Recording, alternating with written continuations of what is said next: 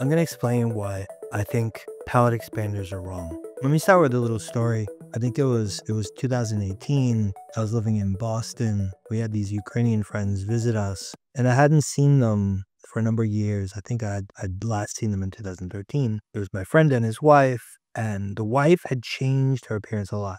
Like, I remember from 2013, she was a beautiful girl, and now she looked like she'd aged a lot and like a lot more asymmetry in her face. And so, me being me, like, it didn't take long before I popped the question, what happened? Did you do anything dental? And so then she gives me this story of how she used a palate expander. And, she had taken it off a little while ago, but I asked her what kind, and it was like the screw base, and it was some dentist in Ukraine. She didn't know the connection to her face, but she felt like she was already sorry she did it because now she had some sleep issues and she had some other health issues. And I just bring up this example because I've met a number of others in person before that did palatal expanders and had some kind of similar story. But like, if you look online on TMJ groups and stuff, you'll find a lot, right? So I spent a lot of time back in 2015, 16, 17, even 18 on some of these Facebook groups for about TMJ. And, you will just see story after story. Just go through the history of the forum and you'll see plenty of people that said, I did a palatal expander and I have these issues now. So let's talk a little bit about what is a palatal expander. So a lot of people these days, they have narrow arches. And when you have narrow arches, generally like you have crooked teeth because teeth don't have, crooked teeth are a function of real estate. Like how much space do you have in your arch, your dental arches, right? And if things don't expand, you have all these teeth that genetically supposed to come in and there's not enough space for them to come in straight. So instead they come in crooked. And so the idea of the palate expander is to kind of force this palate wider so that there's space. The other problem is that's not really how it works. Like, you cannot just force this thing wider. Anyway, there's a couple different types. One of the most popular types is screw base, meaning that the dentist every week or a couple of weeks, they open the screw a little bit and this pressures everything to be wider so that like he uses clamps on the teeth and tries to force this thing wider. There's some other types like removable ones, springs, but generally like the ones that I've seen the most are the screw base ones. And then one example is the BioBlock, which is the one that the Muse use on some of their patients. And I think John Mew was the one that designed the original BioBlock. And so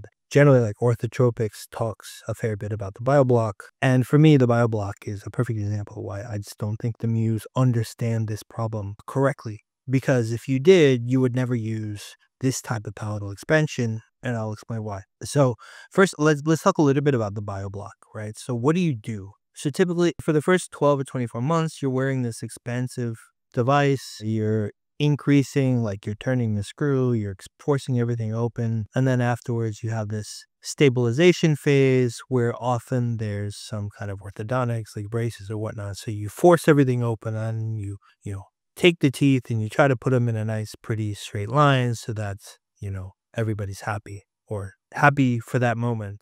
But the problems come later. So anyway, what's the history of their use? So these palate expanders probably been around since about the late 1800s. But the real growth has been the last couple decades. And it's because people now, like kids, especially in places like America, everybody's growing up with a narrow palate for a variety of reasons. Something like 7.8% per year growth. Now, I'll talk a little bit about why I think they're wrong. I talk a lot about the soft tissue, right? There's soft tissue that covers the jaw, the skull, whatnot. I consider it a continuous sheet, right? And so what the rubber appliance does is it stretches this tissue from the inside. So you should almost think of like stretching a balloon from the inside and thereby inflating it. And the whole thing blows up. These palatal expanders assume that like you can clamp onto the teeth and just force things open. And what I've always noticed about when I'm doing my process or observing others that are doing it is that the dental context is always changing and the teeth are always moving.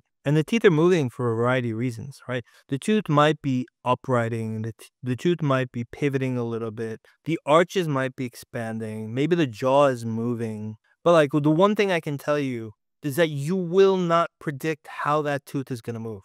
And so that is one of the major flaws I find with palatal expansion, is that it's kind of like saying, okay, we're going to take these teeth and we're going to move them out that way, right, in a straight line. And that's just not how they would have moved. Like that is going to create damage, right? You're either going to damage the tooth or you're going to damage other things, right? Like you're going to cause this soft tissue balloon that I call, that I like to refer to, and you're going to force it to deflate. And that's where you get other issues like neurological problems and whatnot. And when you do that, you're going to end up flattening the curve of Spee that I talk about. When you see this on kids play out, right, the damage often doesn't happen right away. But if you watch and you follow that kid for like the next 5-10 years, you'll usually see that that kid will somehow, for some reason, kind of like start to look worse, right? They'll age in a way faster than they should have. And a lot of times, like, you'll see their profile get worse, like the crispness of the features of their face will get duller, and they might have health issues. Like, I challenge you, find kids that did palatal expansion 5-10 years ago, get a picture or get videos of them back then, compare them to now. I guarantee the vast majority of them are going to be clearly damaged as a result. So some closing thoughts. I think palatal expansion is bad because it has the wrong notion of how this stuff moves, right? You need, in my view, you need to stretch, you need to focus on the tissue, not on the teeth. And therefore, the rubber guard that we use is forcing that to stretch naturally, like inflating a balloon, not forcing it in a set position the way that palatal expanders do. And I think if you looked at people that did palatal expansion, like even look at people that have done the bioblock as part of orthotropics or even treated by Mike or John Mew, I will bet that you will see that a lot of them had a lot of problems afterwards. Mike Mew was sued. I think he got his dental license taken away last year because of a case where he did palatal expansion. I believe he used the bioblock. It didn't say in the article, but the kid had seizure-like symptoms. And I am willing to bet that that is because, he disregarded these, what I'm saying here, right? Like, and the curve of Spee flattened, and the kid had neurological issues. I just don't like, my advice is stay away from palatal expansion. It takes a little bit more time, but things will expand if you just wear a rubber mouth guard, right? And you won't have all this damage later that you'll have to deal with.